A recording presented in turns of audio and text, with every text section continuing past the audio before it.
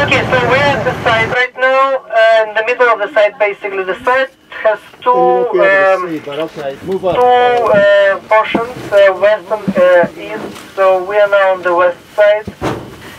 So these are the structures that you see on the right side. The closest to us is number 5.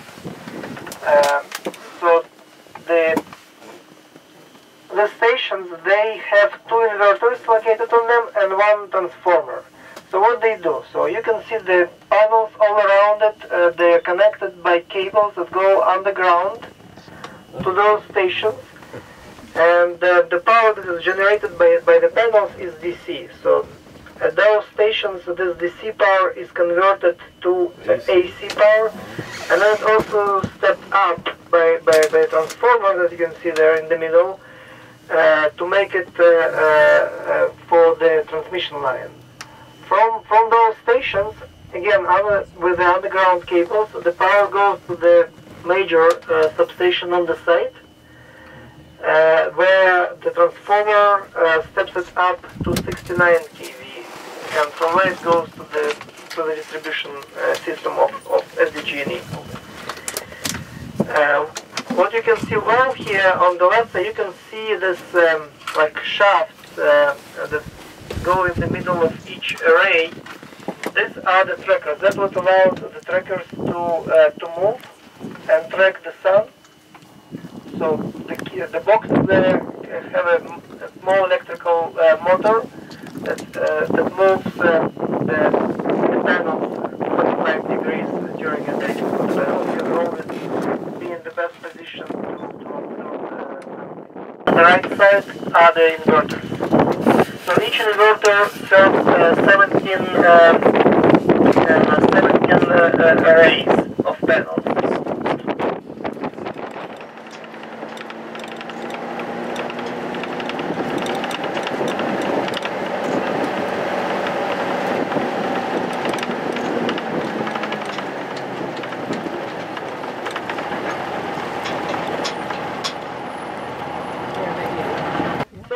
Different location here that allows a different viewpoint of the facility.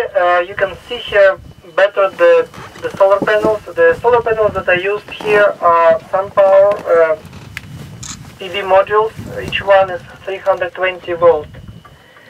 They all face south, and you can see the tracking mechanism that connects all of those strings of panels. And allows their movement, from south to north at 45 degrees.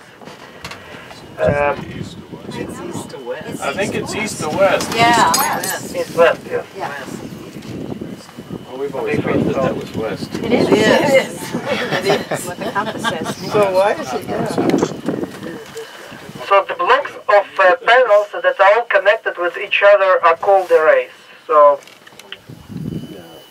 the site I misspoke before, the site has actually 17 arrays, and each array is connected to one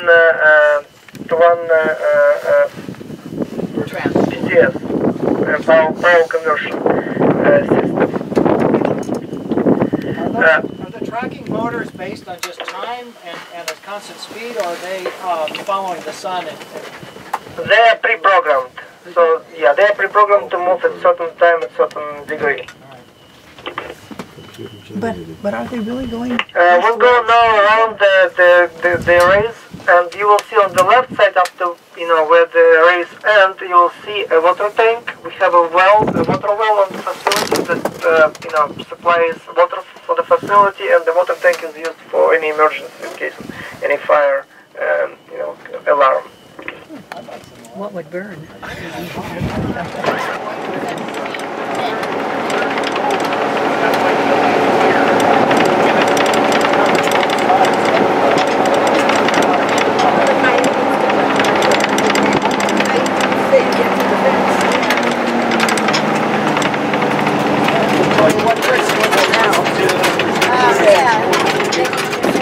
Okay, so we now stop next to substation, the site substation. In the center of the substation, you can see a transformer. This is the great equipment. We just front of it. The transformer does a step up of power that comes from the plant from 34.5 kV to 29 kV. That's transmission line from here to the substation of NRG. You can see that all the cabling on the site is underground, and the primary reason for it is that it doesn't, if you have overline, if you have poles and lines, it creates shade. So to avoid shade and also more secure this way, all cables are buried here. And the same goes for the cable that goes from here to the NRG substation that we passed on our way here. If you remember, on the right side there was a substation. So this substation is connected to our substation, and the only structure at the substation is a white structure which includes all the controls and communication equipment for the site. You can also notice that the structures of the PCS that we saw are elevated, and this is done because this area is actually a flat area. Also, the flat here, the plant supposed to live for 25 years. It's already taken to actually the requirement of the count to do it this way, so it need to allow water to flow through it. 102,000 panels. So over 100,000 panels deployed. The site actually generates more power. That was another question. The site generates over than 30 megawatt of power, but because of the losses and transmission losses even within the site and the conversion from DC to AC, the actual output is only 26 megawatt coming out. There is some redundant capacity built in. So the actual nominal capacity of the facility is 27, but because the power purchase agreement that we have and the transmission line limitation, we can only export 26 megawatt from here. Take to run just one house. One house. The question was how many panels you need for a house, and it's a good question. I mean, it depends on your consumption. One panel here generates 320 volt. One array here generates 1.6 megawatt of power. One megawatt of power is good to power 1,000 homes. So that's about the scale. Well, how many watts is each panel? Not volt. 320. No, the voltage here is 1.6. Okay, 1.6 volts is 320 is watts. Then you're saying. Yes, 320 watts. Yeah. Electricity, obviously, because it's dark. That has already been generated. Does it go to a storage area and shipped on to SDG&E, or what?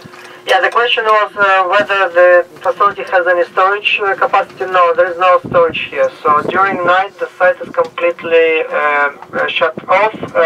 There is some power that is consumed by the communication equipment, which comes from outside. What happens if they can't generate it back to you? Can't store it. So they won't wash the panels until a year? You said once a year they wash the panels? The question about panel washing, yes. The design of the plant assumes washing once a year. So once a year the panels will be washed with water spray.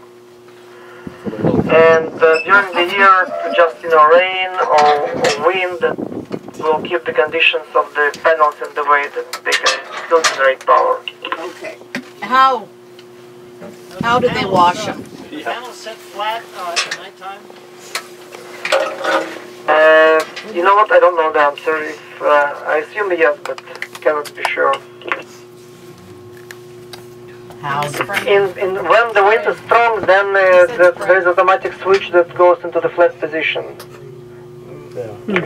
We're pretty flat right now. Snows, didn't it? No, When it rains. Or when the wind. When 12 o'clock it should be. We're pretty flat right You now. can see that it's almost flat now because we're at midday. So They're going that way. More flat. Bye.